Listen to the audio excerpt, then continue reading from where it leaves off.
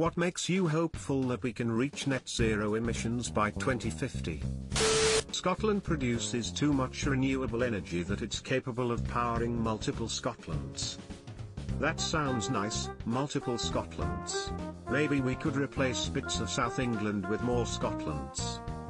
I'm really tired and read that as multiple sclerosis.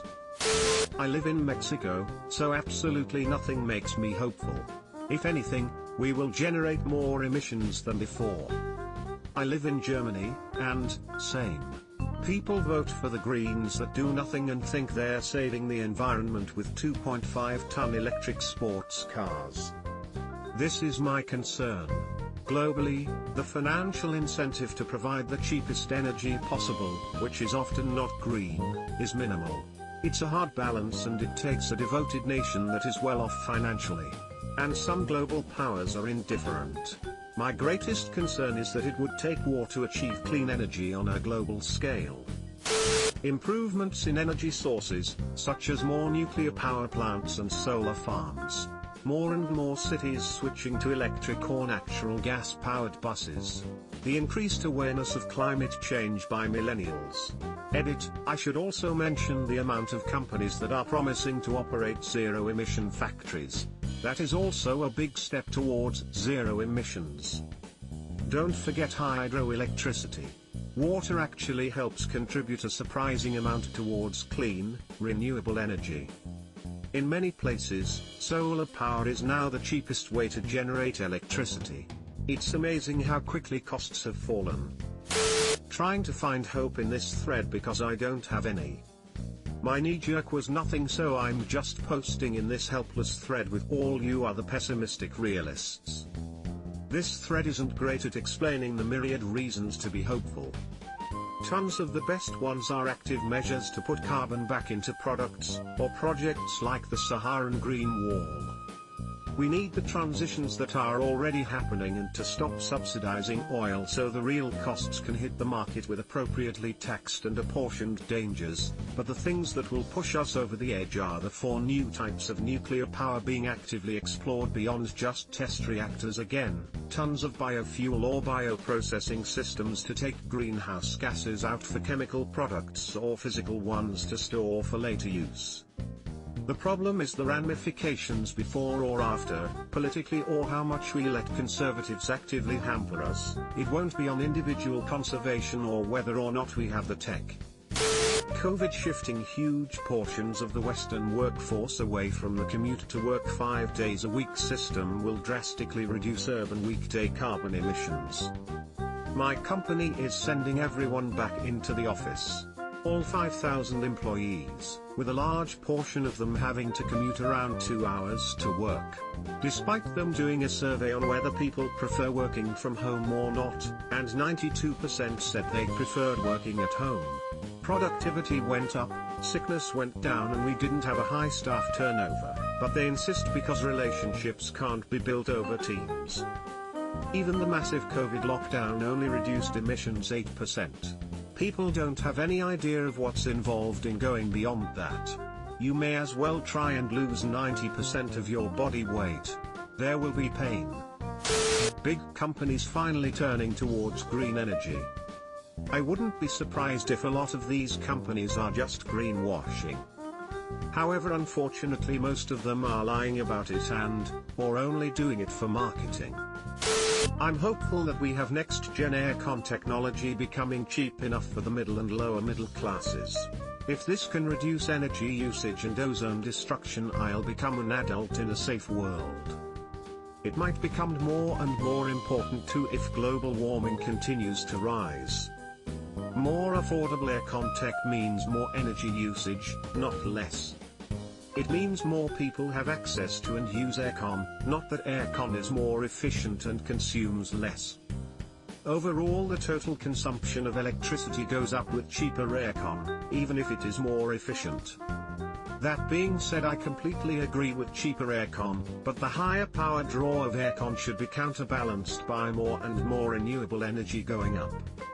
Solar is presently the cheapest energy source, bar none, with wind a close second, and we'll just keep having more and more solar and wind energy coming in the future.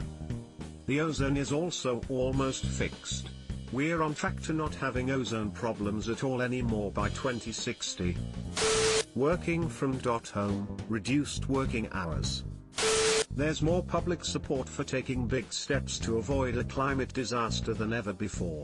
It's inspiring to see governments and companies around the world set ambitious goals for reducing emissions.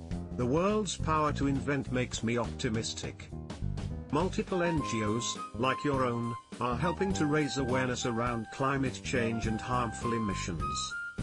Seeing governments and businesses around the world starting to notice such initiatives is one of many reasons to be hopefully we reach net emissions by 2050. I'm glad to see youth and younger generations, heck, it doesn't matter the age, becoming more and more active towards such issues.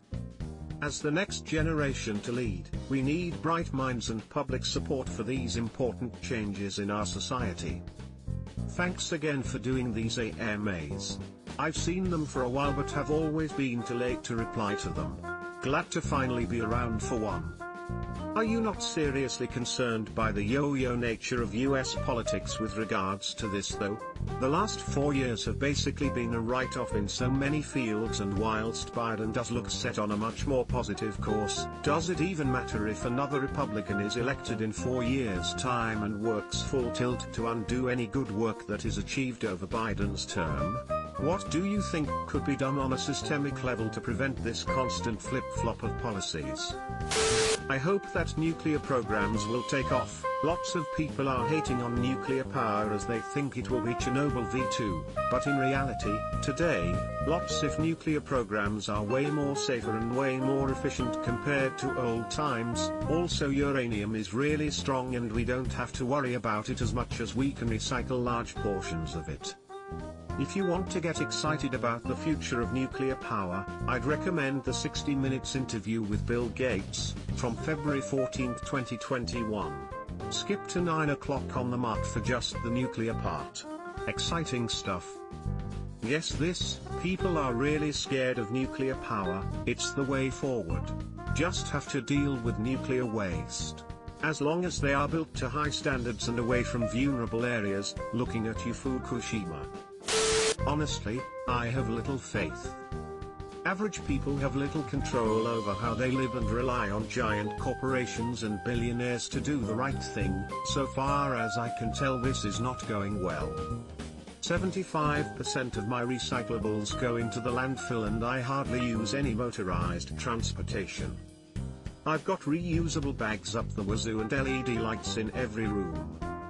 All I want is a small house that's easy to warm in the winter on some land where I can grow food, perhaps even a community garden. It feels like all meaningful change is out of my hands because I cannot afford solar panels, let alone property to put them on. I am at the mercy of whatever my landlord decides to do and have no choice but to get my groceries from the store, or farmer's market, when I can.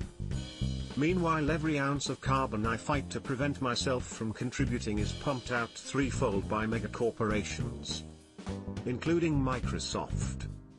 Thanks. That pretty much sums it up, I think. Just because we're moving towards renewable energy, doesn't mean that the environment is going to get any better so soon. And what exactly is zero net emissions going to do at this point? By 2050, won't adverse effects by the greenhouse gas emissions become irreversible? Isn't global warming just inevitable at this point? We haven't yet arrived at the tipping point just yet. Please correct me if I'm wrong. Just look at what consumers are asked to do with regards to pollution involving plastic. Cities can ban plastic straws or shopping bags, but the vast majority of plastic waste in the oceans is cast-off junk from the commercial fishing industry. It's like trying to put out a forest fire with a bucket. The people can want change and make changes in their own lives all they want, but we're not even going to get close to net zero without the corporations finally putting the environment over short-term profits. It's like the saying goes, only after the last tree has been cut down, only after the last river has been poisoned, only after the last fish has been caught, only then will you find that money cannot be eaten. Unchecked capitalism is ruining everything, and the expectation of unsustainably unending exponential growth forever and pursuit of such will eventually doom us all if we can't stop it. Science and people working in science give me hope. Politicians and businesses don't. Subscribe for more hot Reddit takes in your inbox, guaranteed.